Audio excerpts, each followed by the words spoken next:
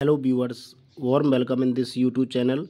Question from cbse board exam 2025 class 12. The function fx equal to x square minus 4x plus 6 is increasing in the interval. So given function fx is equal to x square minus 4x plus 6, differentiating with respect to s, f dash x equal to 2x minus 4 plus 0. So this is 2x minus 4. For increasing decreasing function f dash x equal to 0.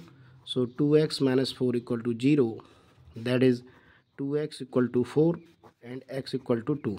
So here x equal to 2, so 2 is included in this, and other numbers are up to infinite.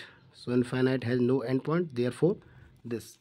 So here answer is 0 to 2 to infinite. This will be answer. D is the answer of this question. I hope you got it. Please like the video, subscribe the channel. Thanks for watching.